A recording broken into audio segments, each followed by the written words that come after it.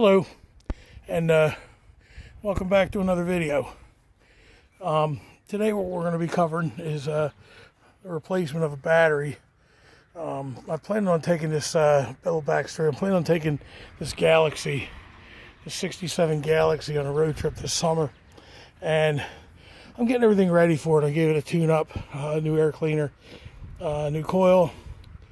I had a water pump last year, new water pump, so that's good. I checked that all over. Brakes have been checked over. Tires, everything's checked over. And then one of the last things I'm doing here is putting a new battery in. Now this time I decided to go a little bit better and spring for the more expensive Optima battery. And as you see, I got it installed in here, and from all I can tell, from all the reviews, it's worth the extra money. This one here cost me about $220, and I had it shipped. I bought it through eBay.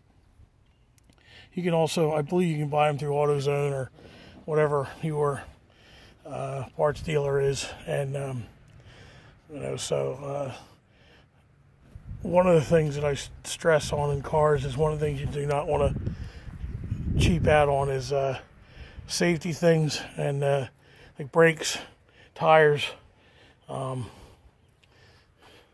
things of that nature, wheels, and also battery.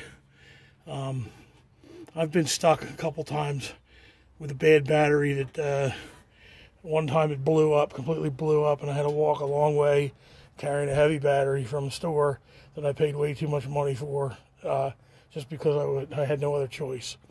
So I'd rather spend the extra money here, get a good battery, and we'll see how this works. Anyway, this battery here that I took out was a Walmart special, it looks like. Yep, it wasn't the worst, but it's also about 5 years old.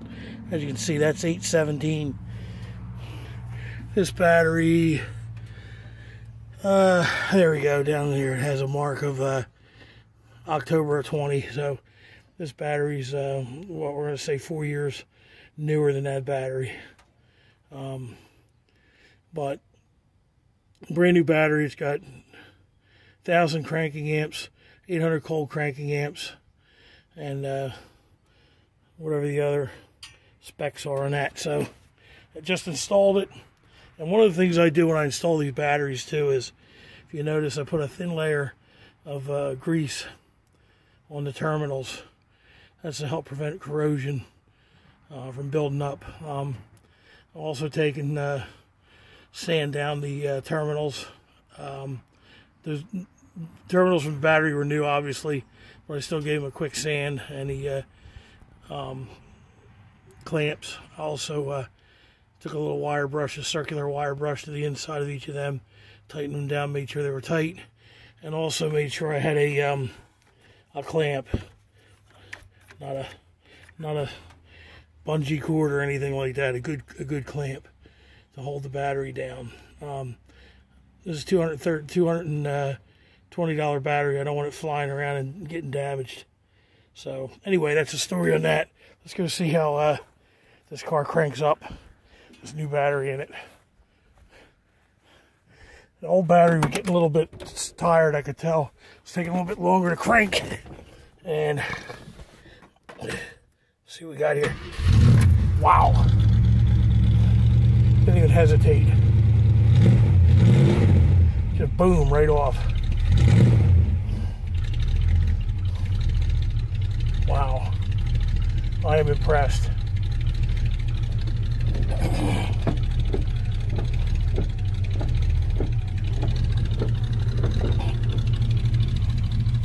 The voltmeter is reading, what's she reading?